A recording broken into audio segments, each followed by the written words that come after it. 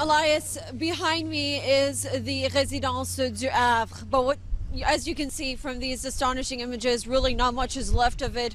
Just an elevator shaft and a facade right now, a charred and icy facade. Search crews are resuming their search this morning, their grim search for any other victims, sifting through mostly frozen debris. And as it stands now, Sûreté du Québec have confirmed 5 dead, but about 30 still missing. But really at this point, officials do fear the worst, and it has been an extremely big challenge for firefighters and crews here to actually do their job. It is at least minus 30 and the winds are brutal, making this effort extremely difficult. At the residence, most of the residents who lived here were over the age of 85, confined to wheelchairs and walkers. About 20 managed to get out safely. There's a team of psychologists on the ground here that are working at a nearby school, offering moral support and comfort to the friends and family members of victims. An investigation into the cause of the blaze is underway.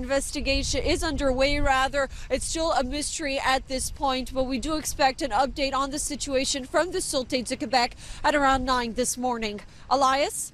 Thank you so much, Laura. That's our Laura Casella in Verte. Just a tragic story unfolding there.